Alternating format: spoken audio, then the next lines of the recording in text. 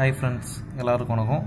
இந்த வீடியோல நம்ம வந்து டைப்ஸ் ஆஃப் ஸ்டீல் பார் பத்தி பார்க்க போறோம். ஜெனரலா நம்ம கடைக்கு போய் ராட் வாங்குறோம்னா அந்த ராட்லாம் பாத்தீங்கன்னா Fe500D, Fe550D ன்னு எழுதி இருக்கும். அந்த Fe500D, 550D னா என்னன்றத இப்ப பார்க்க போறோம். இதுல Feன்றது ஒண்ணும் இல்ல. Feன்றது என்னன்னு பாத்தீங்கன்னா chemical composite name of iron. இப்போ வந்து ஹைட்ரஜன் வந்து H ன்னு சொல்றோம், ஆக்சிஜன் O ன்னு சொல்றோம்.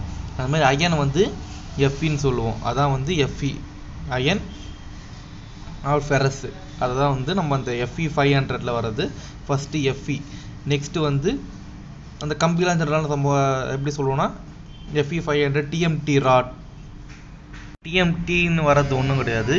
அந்த ராடோட மேக்கிங் தான் வந்து அந்த ராடை எப்படி ப்ரொடியூஸ் பண்ணுறாங்கன்னா தெர்மோ மெக்கானிக்கலி ட்ரீட்டட் அந்த முறையில் தான் வந்து அந்த ராடை உருவாக்குறாங்க. அதுதான் வந்து தெர்மோ மெக்கானிக்கலி ட்ரீட்டட் தான் வந்து TMT.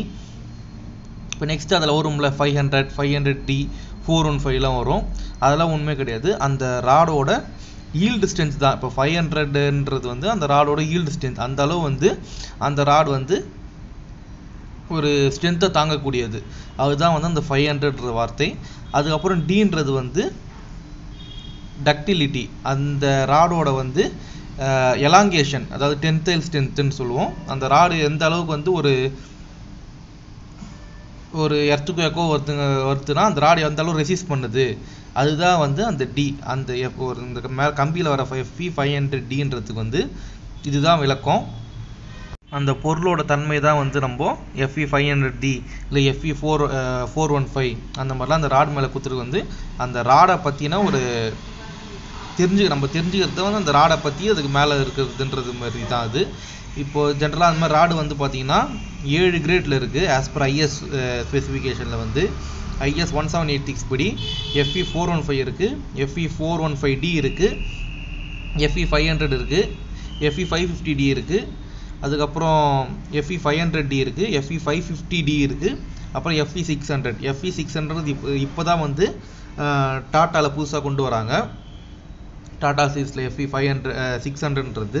இப்போ Fe500க்கும் 500Dக்கும் என்ன வித்தியாசம்னா ஒன்றும் இல்லை. Fe500, Fe500Dன்றது வந்து கொஞ்சம் அட்வான்ஸ்டு. இது ரெசிஸ்ட் பண்ணுற ஸ்ட்ரென்த்தை விட என்ன Fe500D வந்து இன்னும் அதிகமாக ஒரு எப்படி சொல்கிறது, ஒரு ப்ரெஷரை இது அதிகமாகவே தாங்கு சக்தி இதை விட அது அதிகமாகவே கொஞ்சம் ரெசிஸ்ட் பண்ணோம். அதுதான் 500க்கும் 500Dக்கும் இருக்க வித்தியாசம். இதை விட அது அப்கிரேட் வெர்ஷன் அந்த மாதிரி சொல்லலாம்.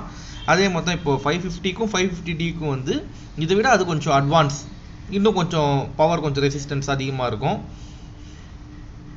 நம்ம ஜென்ரல் வந்து TMT பார்ஸ்லாம் வந்து இப்போ நம்ம பிரிட்ஜஸ்லையோ இல்லை ஃப்ளைஓவர்ஸ், டேம்ஸ் எல்லாத்துக்குமே யூஸ் பண்ணுறோம்.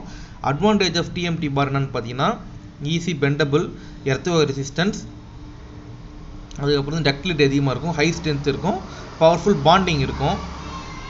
இதுக்கெல்லாம் தாண்டி Fe250ன்னு ஒன்று இருக்குது. அது வந்து மைல் ஸ்டீலு. ஜென்ரலாக நம்ம Fe250லாம் யூஸ் பண்ணுறது இல்லை. மைல் ஸ்டீல்ன்றது தனியாக நம்ம யூஸ் பண்ணுறோம்.